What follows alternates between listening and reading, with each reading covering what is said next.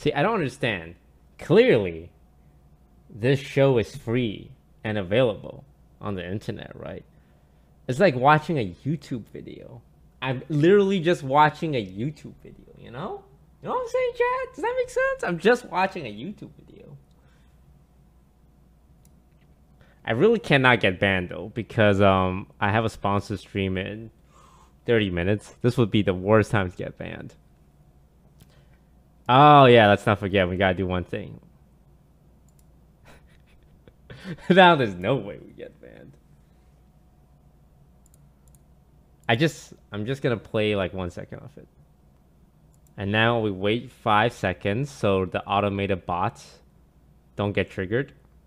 Now we wait another 5 seconds so the bots don't get triggered. Because they have like an automated system, and this is how you beat it. Also, if I watch anime in America non-legally, and then I visit Japan, can they arrest me while I'm there? That doesn't make sense, right? Because the crime was committed in the States. Any lawyers in the chat?